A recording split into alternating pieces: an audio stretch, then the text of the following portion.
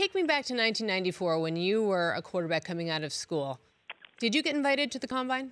I did not. They go through a process of grading all the players at all the different positions, and then they use that grade to say whether you're, I guess, Combine eligible or you fit the criteria. And from all my understanding is that I qualified as far as the grade was concerned. But going to a smaller school, having only played 1 year there, they decided to pass me over for some other guys that had more experience and played at bigger schools. So I didn't get that luxury. And, the other part of this that's kind of crazy is my school didn't have a pro day either.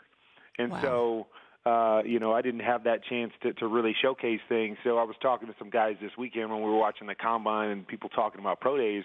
I actually traveled around the state of Iowa. So when the University of Iowa had a pro day, I went down there to try to throw to whoever was trying out, whether it be a running back or receiver or in Iowa State. And I would just try to find out where all the workouts were in my area.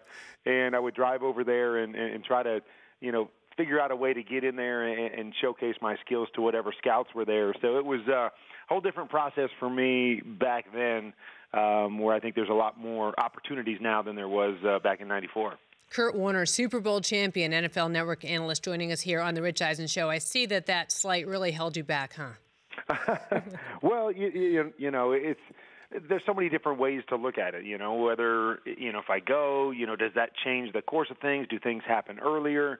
And then there's a part of me that says I'm not sure I was anywhere close to being the quarterback in '94, '95 that I was in '98, '99 when I got back into the league. And so some of that may have been a blessing in disguise to force me to play other places, to get more experience, to become more of the player I would be later. So when I did get my opportunity, I was ready to thrive, as opposed to maybe not being ready and being thrown in there early and then maybe never get another chance.